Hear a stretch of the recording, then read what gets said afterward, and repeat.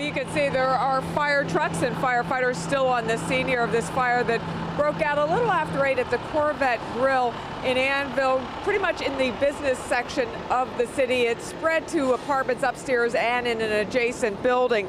Residents from across the street called in the fire, and also one took these pictures of smoke and flames pouring out of the top of the building.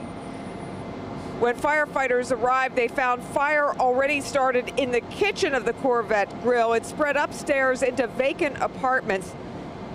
The building is under new ownership. The Annville fire chief says no one was inside the restaurant or the building. The building next door also suffered some damage. At least 8 people are displaced, and dozens of firefighters came here for the 4-alarm fire. A lot of smoke, a lot of smoke. And then the flames started going up to the roof, so it was bad very quickly. 2 firefighters were treated for heat exhaustion. Obviously it's hot out today. They're in fire gear. It was a pretty large fire.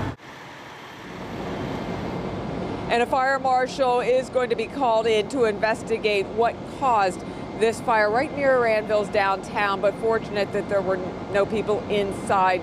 The 2 firefighters, of course, with smoke inhalation were taken to the hospital to be treated. You can see 422 still blocked off here, but it looks like it may reopen very soon. In Annville, Barbara Barr, WJL News 8.